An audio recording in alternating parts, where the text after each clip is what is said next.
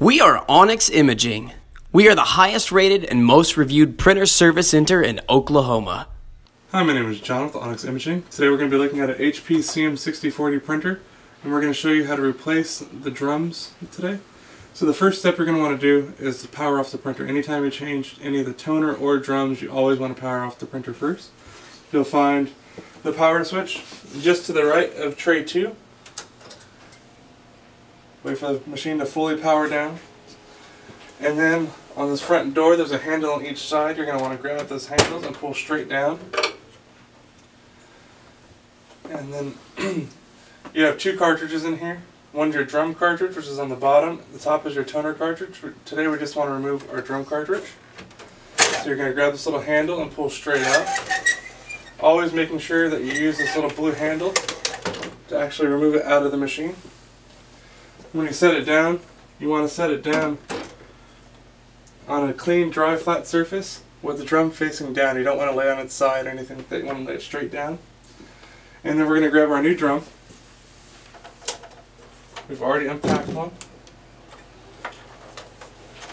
And once you unpack it, depending on where you get your drum from, a lot of them will have a hard plastic cover that covers the drum.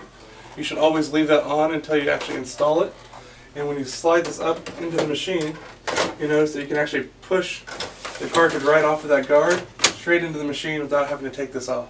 So it's a good way to make sure that your drum stays covered and protected all the way until it gets inside the machine, so no scratches or damaging happens while you install it. So once you put your drum all the way in, I'm going to close this front door here and power the machine back on. Once the machine power is on, you'll notice that it goes into calibration mode. As it's calibrating, it's probably going to take up to about 5 minutes for it to finish calibrating. It has to dump toner into the drum and fill the drum hopper before it can fully calibrate all the colors and make sure everything's working properly. As long as it finishes its calibration and goes into full ready mode, then you're good to go. If you have any trouble, any kind of errors come up, then please give Onyx a call and we can see if we can help you out with that process, or watch following videos where we can help walk you through how to troubleshoot what some of those problems may be.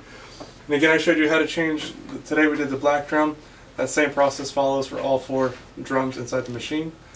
But if you have any questions or concerns, again, please give us a call. Otherwise, you'll be back up and printing. Thank you. Thank you for watching.